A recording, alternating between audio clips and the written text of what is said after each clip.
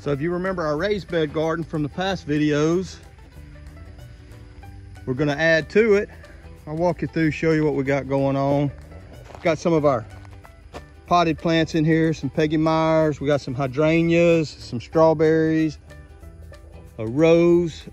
These were all propagated from cuttings that I made. Got some of our blackberry plants over here and even a couple of dewberries.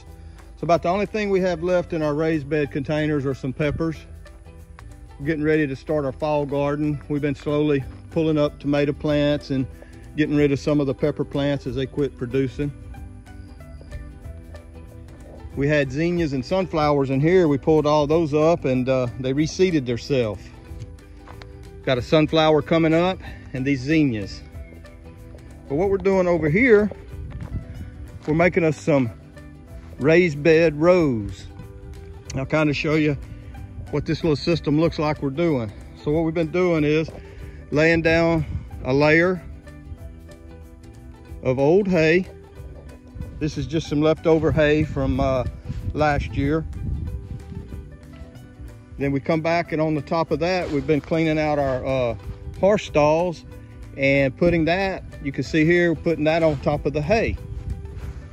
The next step is we're making compost, but we don't have enough to put down. So we're going to buy a couple of loads. We'll buy a couple of loads of compost, and that's the final ingredient. We top the bed off with this compost.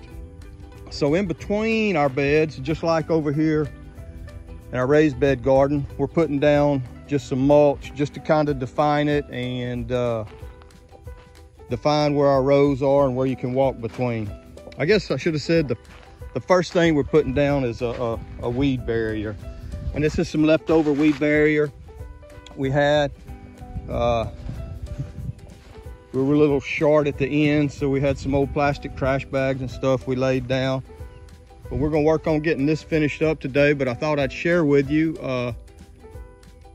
our raised bed rows that we're working on, and we're gonna try to get something planted in it for the fall. Probably put some broccoli, cabbage, try something over here, see what we can do with it. All right, we're gonna finish this up and move on to our next project. So we made a trip this morning. We went and got us 1.5 yards of some nice compost. Got us some mulch. We'll put the compost down on top of the beds and put the mulch in between. We want to get these raised beds finished up today so we can start planting, getting some of our fall plants put down.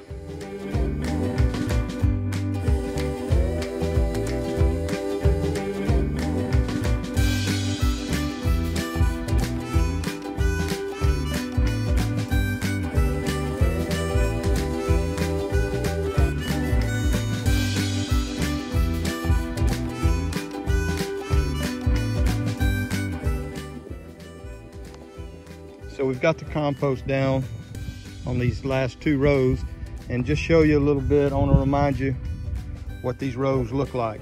So we got leftover hay is the bottom layer. Then we came back in and we put, we cleaned out our stalls and we put the horse manure from the stalls on top of the hay. Then we came back on top of the hay and the manure, and we're putting this good compost we get locally.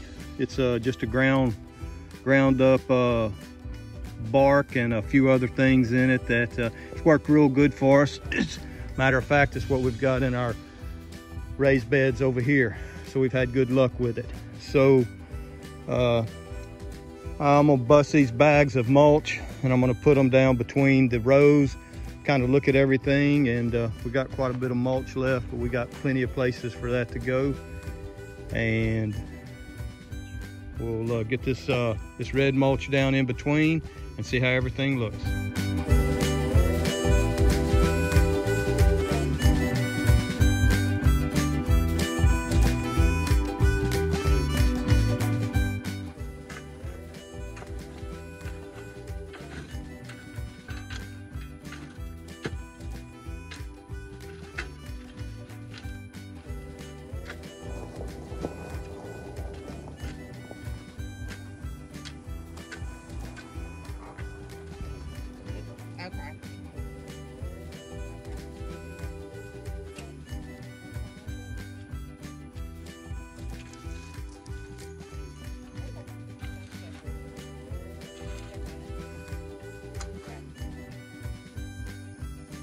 Well, that's it for the raised bed rows. We got them finished up. Next step is to get something planted in them. That'll probably be in some future videos. We'll bring you along on that. Hey, thanks so much for watching and supporting our channel.